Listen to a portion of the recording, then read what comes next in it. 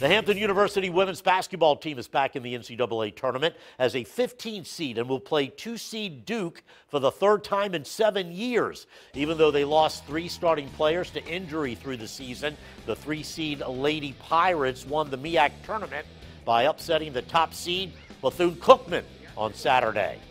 Now that's a 6-pack for head coach David Six. 6 NCAA tournament appearances for the Lady Pirates 7th-year head coach. So, your initial thoughts on the matchup?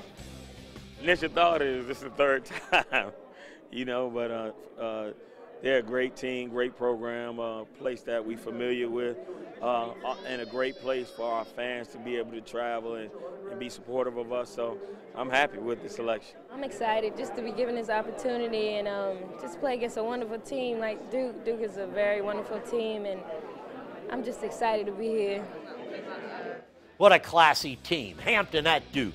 Saturday night at 9 o'clock. It will be Duke's 23rd tournament appearance. The season ended for the Norfolk State men's basketball team tonight. The Spartans lost to Liberty 73-64 in the first round of the CollegeInsider.com tournament.